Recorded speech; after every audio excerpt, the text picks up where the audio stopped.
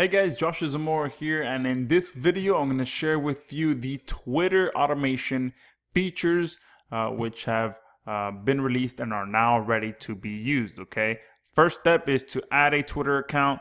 Very simple to do that. You click here to add it, name it main Twitter, click add, click here, okay, proceed. And it's going to be just like you've done before with other applications, where you just authorize Twitter to connect, you authorize Sendiio to connect to your Twitter account. I'm already logged in, so all I have to do is click authorize app, and it's going to redirect me back to the app. I can change the name if I want to, but I'm just going to go ahead and hit save, and now this has been activated. From that point, it's pretty much the same as the Facebook automation features. So you can add a welcome message anytime someone sends you a message. Okay, you can write, hey, thanks for the message. I'll get back to you here in a few minutes. Click save. So now anytime someone, all right, well, you can see here, showed up a warning message, unable to save welcome message. You must allow direct messages to everyone in your account settings. Okay, so to get to that, and I'm going to have the developer add a link here that takes you to that section in your Twitter account. But pretty much you come over here to Twitter, you come to more, click on settings and privacy, click on privacy and setting and safety. You can see here direct messages, and you can see here it says receive messages from anyone. Okay, click that on, and now we are good to go.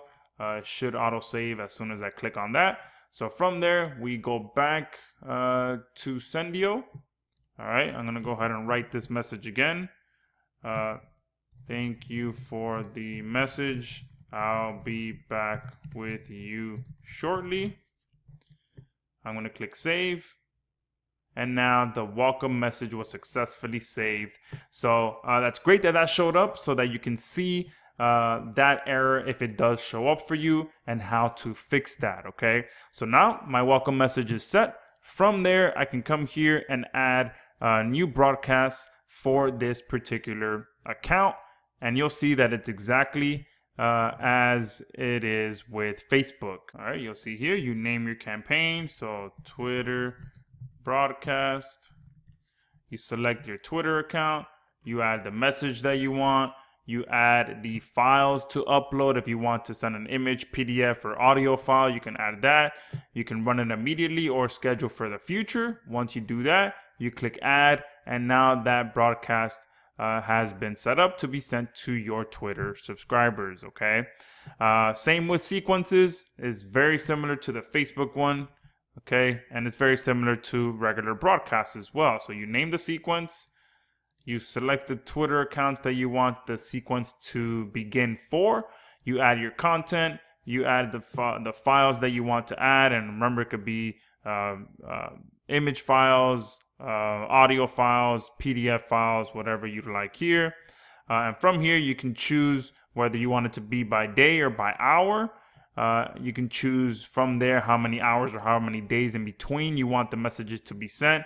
And then you can even choose which days of the week you want it to be sent and which hours of the week you want it to be sent on those specific days. Okay, so you can click this message here to add another message. Obviously, I haven't added anything to this first message up here, but if I just add something real quick, click add another message, that second message has popped up. Okay, so that's how simple it is to come in here and add Twitter accounts and use the welcome message, the broadcast, and the sequences. So thank you guys for watching this video.